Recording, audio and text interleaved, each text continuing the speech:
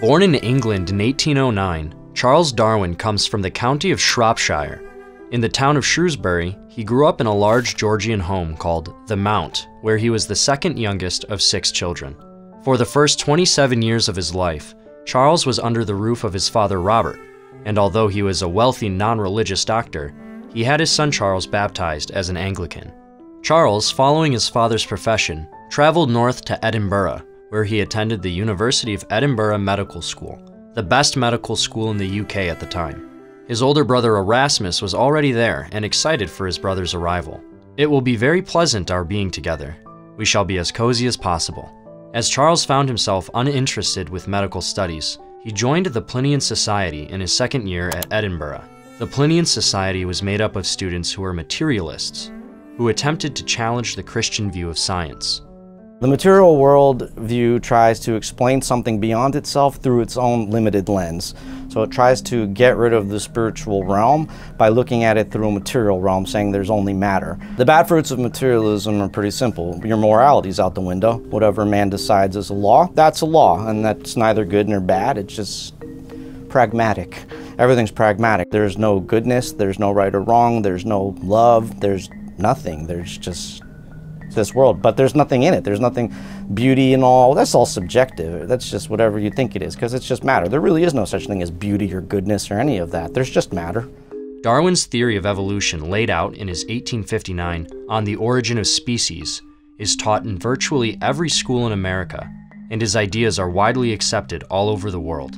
For 150 plus years now, Darwin's theories have sparked major controversy in religious, mainly Christian, circles. While debate on the compatibility of Darwin's ideas with Christianity continues to be had, Darwin's own religious views are not debated.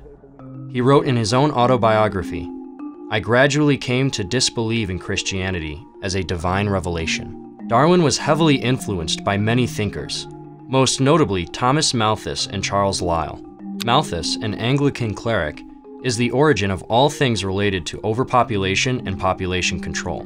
In 1798, he wrote the essay titled, "The Principle of Population, the Future Improvement of Society." In it, he says, quote, "The power of population is indefinitely greater than the power in the earth to produce subsistence for man." To solve the problem that he invented, Malthus proposed checks to marriage, and also mentions what he called the preventive check. These checks were noticed by Darwin, as seen in his 1871 book, The Descent of Man and Selection in Relation to Sex. Darwin names Malthus and his several checks, along with keeping down the population. Other followers of Malthus clearly understood these checks to mean birth control. This is why the Malthusian League, founded in 1877, promoted the use of contraception to limit family size. Limiting the population by means of contraception was the sole mission of the League. It acted as a precursor for the global birth control movement as seen in eugenicists Maurice Stopes and Margaret Sanger. Their organizations started out as birth control facilities and currently operate as 2 of the largest abortion providers in the world. Sanger, founder and also president of the American Birth Control League at the time, which formed into Planned Parenthood, even wrote this invitation in 1925. This is the 6th International Neo-Malthusian and Birth Control Conference. There's a couple things coming together here. There's this idea of birth control, of course, but there's also this idea of eugenics, which is being mixed in. The idea really is that you're going to create a super race of human beings and that certain other human beings are disposable. So Margaret Sanger has this idea of people who are not fit, and so those people just need to be wiped out of existence. Population control, which is nonsense, is about eradicating some people from the earth. Well, who gets to decide who gets to stay and who gets to leave? It's amazing that it's always people like Margaret Sanger who says, well, these are the people we don't want, but I'm fine, my family, we're good. Bill Gates, all these types of people, these eugenicists. But the good news is that the faster we improve health, the faster family size goes down. If they're so adamant about the population problem, why don't you lead the way? Give us a good example. This is a complete takeover of your freedom, your autonomy, and it's playing God in a very sick and evil way. The other strong influence on Darwin was Charles Lyell, who was also his close friend. Darwin even vented to him in 1861, saying in this letter, "But I am very poorly today, and very stupid, and hate everybody and everything." Lyell wrote Principles of Geology when Darwin was in his early 20s.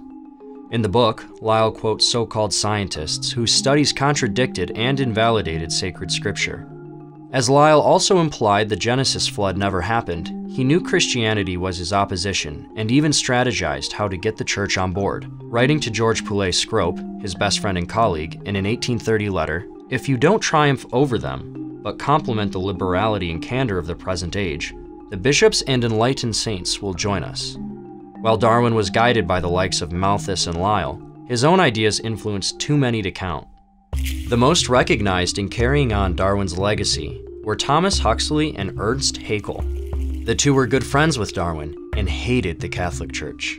Huxley, also known as Darwin's bulldog, said, quote, "One of evolution's greatest merits in my eyes is the fact that it occupies a position of complete and irreconcilable antagonism to that vigorous and consistent enemy of the highest intellectual, moral, and social life of mankind, the Catholic Church."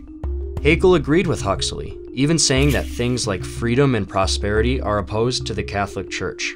Either the Church wins, and then farewell to all free science and free thinking, or else the modern rational state proves victorious. Then, in the 20th century, human culture, freedom, and prosperity will continue their progressive development.